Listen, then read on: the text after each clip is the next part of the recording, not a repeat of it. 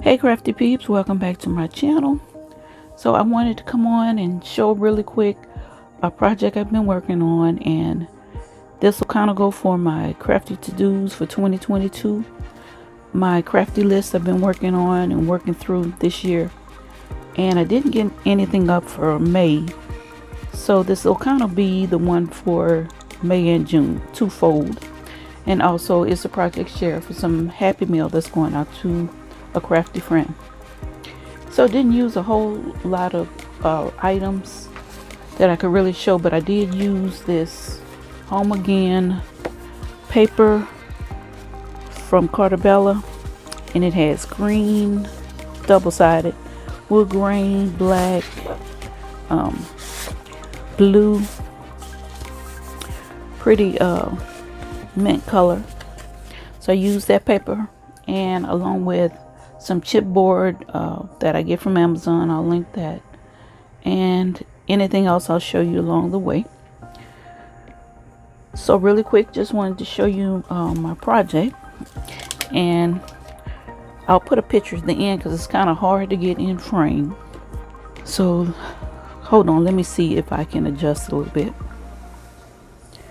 So here's the project that I worked on, and I followed a couple of tutorials that were posted by Positively Papercraft. Kind of combined and kind of came up with my own design of what I wanted to create, but she gave me some ideas. I will link her channel down below.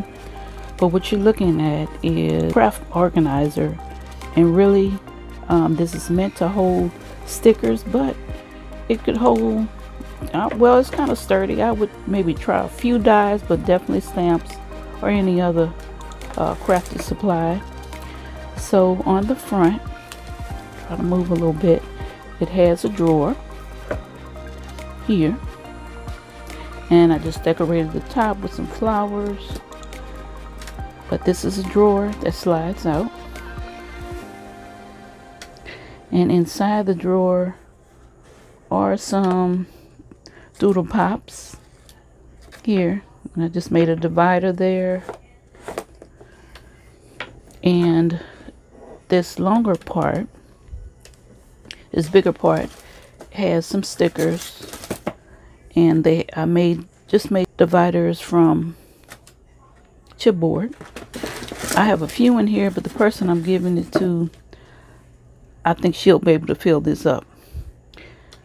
And so here's the back, and it's just covered with some of the papers from the collection. Really pretty. And on the bottom are these feet, and I got these from Amazon as well. I'll link those down below, as well as the piece that I have on the front.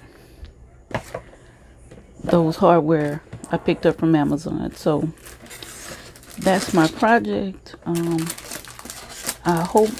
hoping she'll like it. I really love how it came out. I enjoy making 3D projects. They're a lot of fun, and it's an accomplishment to kind of see something come together. So thank you for watching. I'll try to put a picture at the end so you can get a better view of it. But thank you for watching, and you all have a great day. Bye.